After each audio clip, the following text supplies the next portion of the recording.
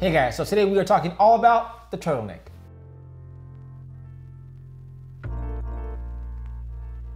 What's up guys, welcome back to Gents Lounge. I'm George, this is Blake. If you have not hit that subscribe button yet, please do that right now. It really helps us out and it is completely free. Today we are talking about how to properly wear a turtleneck. And I know for some guys and a lot of guys, a turtleneck is one of those garments that's just like, either you feel like a nerd or you feel like you're gonna look like a nerd or you just feel like you can't pull it off. So today we're gonna go over a few different types of turtlenecks and a few different ways to wear them so you can pull it off perfectly every time. So when most people think of a turtleneck, I think they either think of the type of turtleneck that I'm wearing right now, like spy type turtleneck, or then you think of like Steve Jobs type turtleneck. But there are so many turtlenecks that are in between and totally different than these that work for totally different styles. Yeah, so when I think of turtlenecks, I think of Kevin McAllister. I mean, only because my mom used to put turtlenecks on me when I was a kid, and I hated it because they were so uncomfortable and they were kind of geeky and they weren't cool looking. And now that I'm older, I love turtlenecks. I have I'm no lie guys, over 10 or 15 turtlenecks, different styles from thin to thick. I have cable knits, I have monogrammed, I mean, you name it guys, I got it. So if you guys want to wear a turtleneck like I have on, which is very thin and sleek, I do recommend it as kind of a layering piece if you are not like stick skin or super buff, because it kind of does show everything. But if you do throw a coat on or a scarf on over it or just even an overcoat, it's gonna look phenomenal because it's gonna kind of elongate your body and give you that little, you're gonna look a little bit taller. Wearing a turtleneck automatically gives you better posture because you're gonna be upright because the turtleneck goes right to your chin. Keep in mind, it is for the winter. So something like George's, his look is gonna be still more put together and more pristine.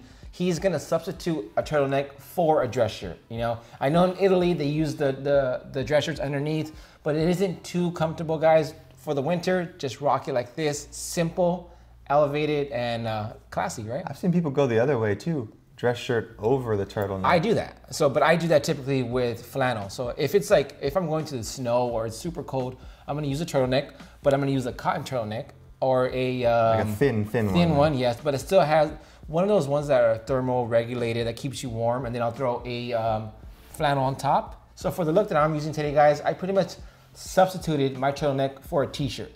So whereas in the summer you would wear a t-shirt and jeans, in the winter I'm using my turtleneck as a t-shirt-esque. So it's very casual. You can wear it with sneakers, with boots, with jeans. I typically won't wear these types of turtlenecks with dress pants because it's not really made for that. This is more of like your casual style. Even if you're in LA, guys, it's about 60 degrees. You can still rock the turtleneck, but just do it as its own piece. Right. You know, if you're thin or you're smaller in frame, it's gonna be easy to pull off. Right. So I know a lot of you bigger guys out there, I am semi in that boat right there. I weigh 215 pounds and I'm 6'1", guys, so I am not a skinny dude. Big dude. But for those of you that are weary about maybe like your nipples showing through or like your belly showing, I do recommend, you know, still wearing a thinner turtleneck over like something that's cable knit or like chunky like this guy right here, just because that's going to make you look thicker. So just add a jacket or a overcoat or a scarf over that thin turtleneck and it's going to still slim you out and you're gonna be able to pull it off.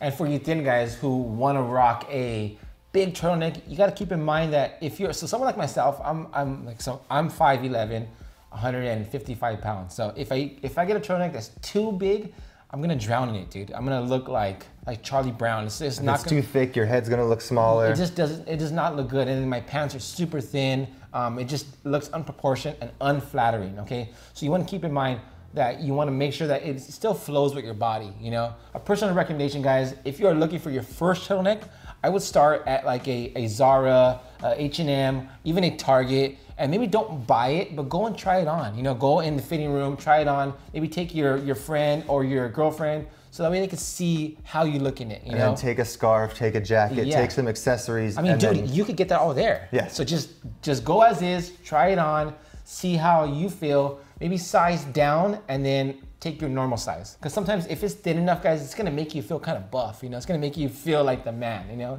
Just give it a try. Right, so for cable knit sweaters like Blake has on, this is a more thicker cable knit, so it's going to be better for a skinnier, slimmer guy. But this sweater that Blake also has is also cable knit, but it's very, very thin, but it still has that kind of texture of the cable knit. So if you want a cable knit sweater, Just find one that's a little bit thinner and you'll be able to pull it off a little bit better. I don't recommend spending an arm and a leg on turtlenecks. Yes. Guys, there are great options for like 25, yeah. 40 bucks. I mean, this turtleneck I got off of ASOS for 20 bucks. You know, it was super inexpensive, and it's only a turtleneck because it's like a holiday theme. I'm only gonna use it maybe twice a year, max. So I recently just discovered the mock neck, which is not quite a turtleneck, okay guys? It sits right below your neck, a little bit lower than the normal turtleneck. There's no flip or rollover, so it's gonna give you that turtleneck look without giving you the that actual high turtleneck that's gonna sit right at your chin. So last but not least, guys, I wanna talk about the monogram turtleneck like this. So this is pretty much a standalone piece. You wouldn't really layer it. You can, I wouldn't recommend it because— like overcoat only. Yeah, only overcoat, because this, I mean, first of all, if it has some sort of design on it, you're gonna want people to see it, right? And sometimes it doesn't blend with maybe your pants or your trousers. So keep it on its own. Keep it a little thicker than the normal one, because if it's too thin, you're gonna see right through it. Yeah. All right, guys, so that pretty much wraps up the video on how to wear turtlenecks. I hope this was interesting for you. Remember, guys, if you are thick, skinny, big, small, you can wear a turtleneck. You just need to find the right turtleneck for you and layer it properly. So once again, thank you guys so much for watching. If you haven't hit that subscribe button yet, please do that right now. It really, really helps us out. If you haven't followed us on Instagram over at Gents Lounge, give us a follow over there. We will be styling all of these turtlenecks throughout the week. So give us a follow over there. Cheers. Guys.